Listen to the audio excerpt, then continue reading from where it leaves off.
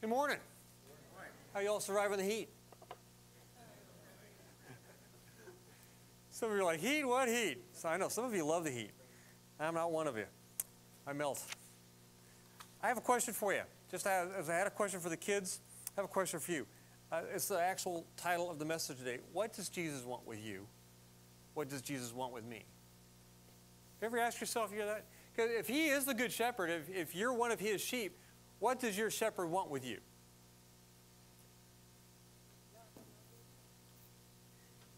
Obedience. Really? That's what he wants. That's his desire of his heart. Among other things. Okay, what else? Depends.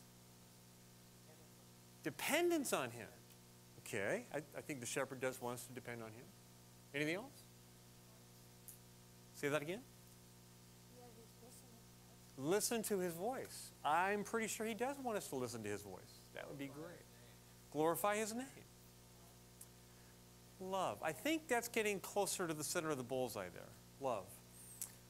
I'm going to give you the answer. The answer of what God wants with us, why he's done everything he's done, is for union with us. He wants us to be with him, and he wants us to be wanting to be with him. So he wants to be with us, and he wants us to want to be with him. He wants to be one with us. God wants union with us. And I don't think we get that. We read chapters like John 15 in the Gospels and we go, oh, that sounds so nice. And we don't really get that God actually intends to move into us and for us to move into him and to live our lives in him instead of in this world. There is a profound difference between living in Christ and living in this world. And I think if there's one problem we have, if I can speak in a generic sense of we, I'm not using the royal sense, I'm not talking about me, I'm talking about all of us, okay? The difference is this: we live in this world like this world is our entertainment center and we just get to play and enjoy and do whatever we want, instead of living in this world with God and making him the center of our pleasure. That our love and our attention and our desires are focused and centered in him first. And that we would live our lives that way, with our orientation very, very, very centered and focused and lived in Christ and not in California or Hawaii or anywhere else. The difference is being a citizen of the United States versus being a citizen of North Korea or a citizen of hell. But every time we live our life centered anywhere else, we're living as a citizen of North Korea or a citizen of hell. And the second problem is we don't see that. We see our own entertainment as its own good goal. That is one of the core values of our nation today. It's one of the reasons we have such deep problems. I'm not going there. But I think we can recognize we've got problems. And it's because one of the key core values of our nation today, the United States today, is entertainment, and what pleases me is the greatest good. It's the primary goal of life. What makes me feel good is the only thing that's good. That's the definition of idolatry. So, what does my God want with me? Jesus' intention is in saving us is union with God, the Father, Son, and Holy Spirit. John 6:56. He who eats his flesh and drinks his blood abides in Christ, and he in the disciple. This is one of the reasons that from day one the church practiced communion daily. They didn't do it once a month, because of the priority of making Christ the center and in sharing in his body and blood, sharing in not only his suffering but his resurrection, sharing in Christ literally.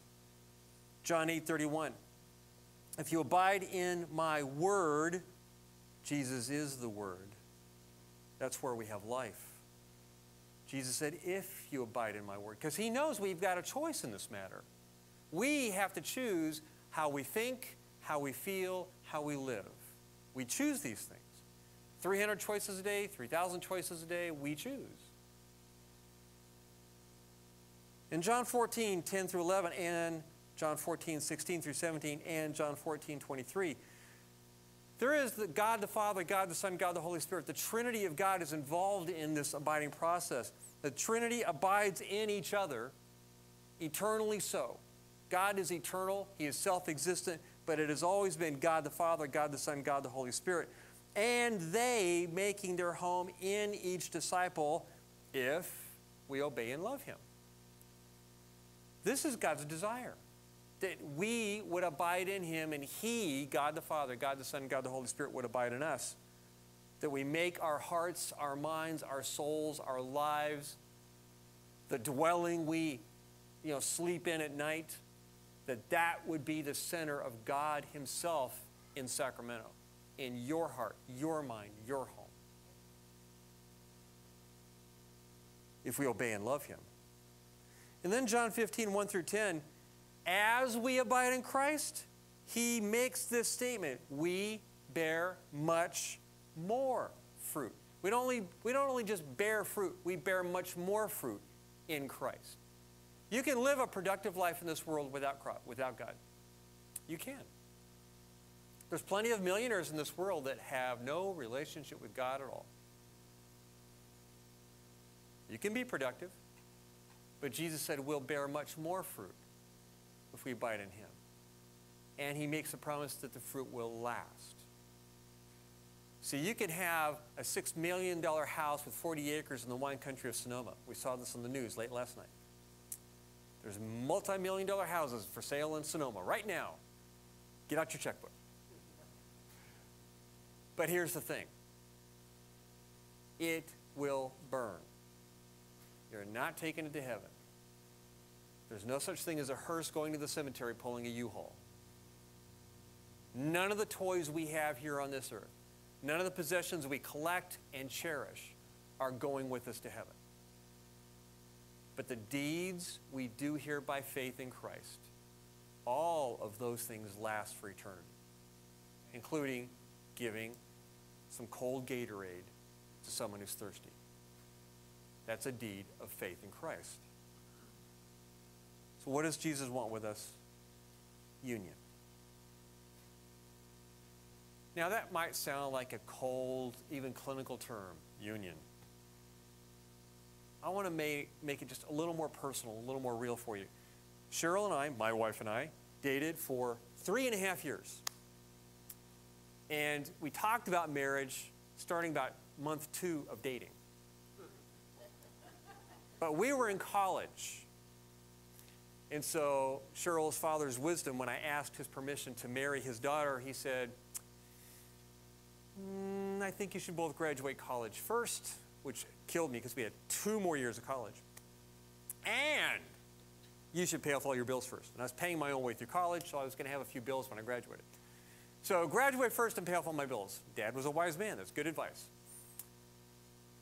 God intervened after we graduated college. We did graduate college first, and then we got married. But here's the thing. When you date for 3.5 years and you want to be together, when you finally do get married, when you go on your honeymoon, you're not thinking of separate vacations.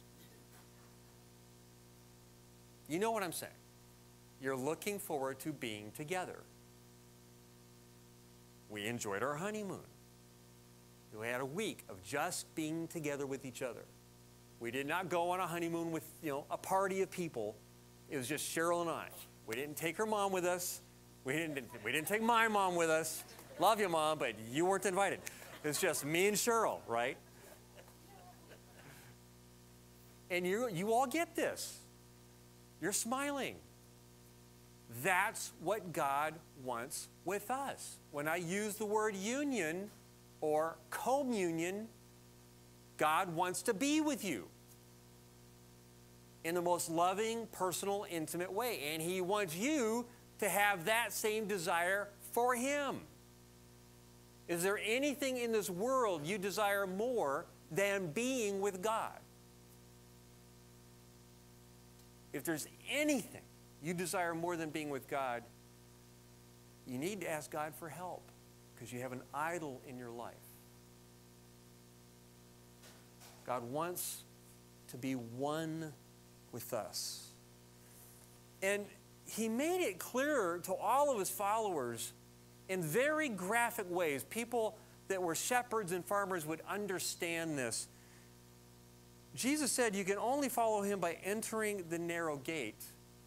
And last week I talked about how we have to pick up our cross and follow Jesus. He made that comment too. But in Matthew 7:13-14, he said, enter by the narrow gate. When you have cattle going into a semi-truck these days, cattle, sheep, goats, whatever you're taking to the market, whatever you're taking to the state fair, whatever you're doing with your animals, you don't put them on a ramp that's 18 feet wide. You put them into a stall that's literally so narrow that only that animal can get through it barely. It can barely wedge its shoulders and head through that ramp, those metal sides into the truck. You don't want the animal having an inch of room to turn to the left or right. They can only go in one direction through the narrow gate. And that's exactly what Jesus intends for us. As he's the good shepherd, he wants us to follow him through the narrow gate, not turning to the left or the right. Jesus said in John 10:9, I am the door. Jesus himself is the door. He is the narrow gate. And what makes it narrow, what makes it difficult, is that it's the cross. In 1 Corinthians chapter 1, verses 17-18, verses 23-24, chapter 2, verse 2, the cross is the heart of the gospel and the power of God. Please turn there. 1 Corinthians chapter 1.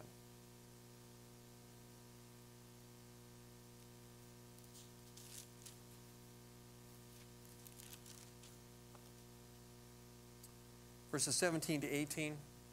For Christ did not send me, Paul, to baptize, but to preach the gospel, not in cleverness of speech, not like a televangelist on TV or the internet, that the cross of Christ should not be made void. The cross of Christ is central. For the word of the cross is to those who are perishing foolishness. But to everyone being saved, the cross, is the power of God. Verses 23 and 24. We preach Christ crucified. That's the narrow gate. To the Jews, a stumbling block, and to the Gentiles, foolishness. But to those who are being called, those who are called, both Jews and Greeks, Christ, the power of God and the wisdom of God. In chapter 2, verse 2. I, Paul, determined to experience among you nothing except Jesus Christ and him crucified. Is that your desire when you come to worship? To experience Christ and him crucified. Crucifixion is a horrible thing. It is painful, it is suffering, it is torture. And I don't think I ever get up in the morning wanting to come here and be with you on a Sunday morning or any other time we get together and want to suffer torture and horror. I don't have that desire, do you? So doesn't that sound like kind of a strange verse that God would give us, that God would speak to us, this eternal living word that has those words in there, that I determined to know nothing among you except Jesus and him crucified. The way to eternal life and union with God has nothing to do with the ways of this world. The way of this world, Jesus said earlier in the same context he talked about the narrow gate. He said, I'm the gate. The way to me is narrow. The way to hell is broad. It's a super highway of 10 lanes. It's an Autobahn of 10 lanes. You can go as fast as you want down this highway to hell. And the world even makes songs about it. But it's not funny.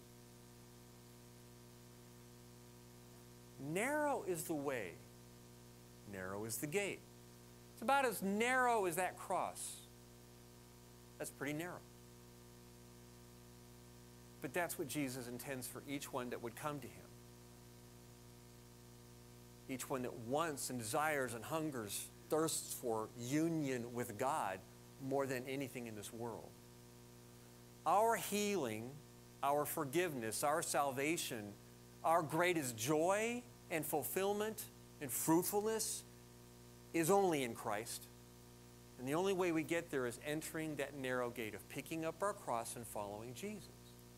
Of living his life, not the world's imitation of life. The world is always advertising and trying to get our attention and trying to woo our hearts and minds away from God. How much attention are we giving the world, and how much attention are we giving Jesus? Is Jesus literally the greatest love of our minds and our hearts? That your mind and heart would be one in this, by the way. You don't just think an occasional thought of God or think or feel an occasional feeling of God, but your mind and heart will be one in this. And that with your whole being, you'd be loving God, desiring God, hungering God, thirsting for him morning, noon, and night. That he would be the center. That's union with God. Now, I'm not going to ask you right now, how you doing with that? I'm not going to ask you that. I think the Holy Spirit's already asking you that, and you could answer him. You could answer God when he asks you, how are you loving me? How are you hungering me? How are you desiring me? How are you abiding in me? How is your union with me going today? The great news is, if we even turn to him a little bit, he'll help us turn to him more. If we repent a little bit, he'll help us repent more. God is merciful. God is gracious. Our good shepherd's always trying to help round up those loose sheep. And from time to time, we're all one of those loose sheep. We all sin. We all stumble in many ways. But 1 John tells us if we confess our sins and repent from our sins, he is what? Faithful. Amen. To forgive us and cleanse us of all unrighteousness. We can pray Psalm 51 every morning. Pray for God to wipe us clean, make us whiter than snow, make our hearts and minds and souls absolutely pure and holy in Christ and with Christ. We can experience this holiness, this union, this love, this joy, this peace 24/7. That is God's plan. That is God's desire. We're the ones that interrupt it. We're the ones that are the sheep that tries to get out of the pen.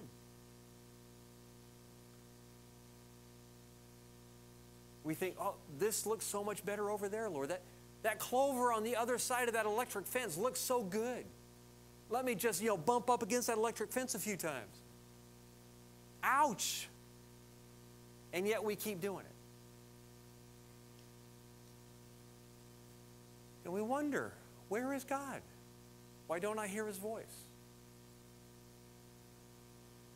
Have you noticed God doesn't yell at us too often? Have you noticed that? God usually speaks like he did to the prophet Elijah, with a very small whisper. Now, this is God whispering, so even his whisper is enough to move a mountain. But the further we get away from God, the harder it's going to be to hear that whisper.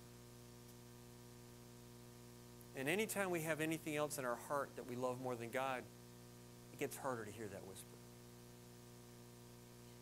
God's desire is union with us. And his plan is not for that to start the moment we get into heaven. God's plan is for us to live in this here and now. That we would be his people here before we're his people there.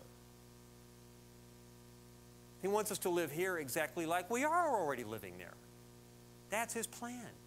We have union with him here, not just in heaven. The union you're going to have with God in heaven will literally be face to face, eyeball to eyeball. I mean, I can look you right in the eye here, and you can't see Jesus looking eyeball to eyeball right now. You don't see him right now. You're looking at me. So that will be one little change. But the reality of Christ here now is already here, already real, already supernaturally powerful. And the reality of God the Father and God the Holy Spirit wanting to abide in you is already here, already real, already now. God is not waiting for us to get to heaven. His desire is for us to want to live in Him and with Him here now, as if we're in heaven, but here on this earth, living by faith, trusting, loving, and obeying Him here now. So in light of that, I want to give you a little gift. And I want you to think about this gift, pray about this gift, and please give me feedback. I want your opinions. I've been talking to groups in our church about this for a couple of months. I think going on 3 months now. And so maybe you've already heard this or seen this, and this has gone through a couple different versions, a couple different editing, where I'm taking input from all of you. And so we as a church are going to come up with our reason for being. Why is Southside here? Now obviously this whole sermon won't fit on a purpose statement, right? So we can't just say, well, we're going to have all these scriptures and all these. No. We're going to make it one sentence. We're going to keep it simple. Why are we here? If you could explain this to any person who does not yet know Jesus, do you think this would make sense to him? We are here to make disciples. What's not stated is of Jesus Christ. We're here to make disciples and improve our community by living the cross in the transforming love of Jesus. I think that's a good reason, a good statement for why we're here. Now, our church has a mission statement, and it's 3 pages long. That's why none of you know it. I don't blame you. So I want to reduce it down to a bullseye, like a laser pointer bullseye, for all of us to be able to clearly articulate anywhere, anytime. Why is Southside Community Church here? And so I've given you this. It's in your sermon notes. And I invite you, take this home and pray about it. Change it up. If there's a word you want to add or take away, please do. Because I want the Holy Spirit to give us unity in this from God the Father, God the Son, God the Holy Spirit. That we would know why we're here together. We would have one purpose for being here. Not 37 different purposes, just one. So please take this home. Pray about it. Play with it. Enjoy it. Seek the mind of God. Seek the Holy Spirit. Listen to your good shepherd. See what he thinks of this statement. Southside Community Church is here to make disciples and improve our community by living the cross in the transforming love of Jesus. So that all of us can have union with Jesus and know Him as He truly is. Amen? I want to thank you for everything we've been able to do here today to glorify Jesus Christ. I loved the kids taking that offering for Israel. May we help the kids do more with us in here. Amen?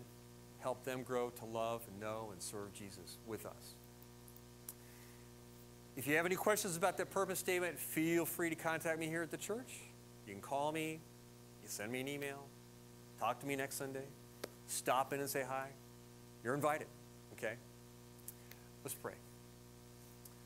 Lord God, thank you for making it clear to us that your greatest desire is union with us. For us to know you and live with you. And for you to know us and live with us. Even closer than a married couple. Lord, may you grow that love, your holy love for us. Grow that in our hearts and minds and souls, even in our bodies, so that we have such an awareness of you, such a tremendous holy feeling of you, a knowledge of you that everything else would just not be important, but you would be most important. Lord, help us to love you as much as you love us, according to the power and glory of Jesus Christ. Amen. Have a great week. Walk with Jesus in the fullness of his love for you. Amen.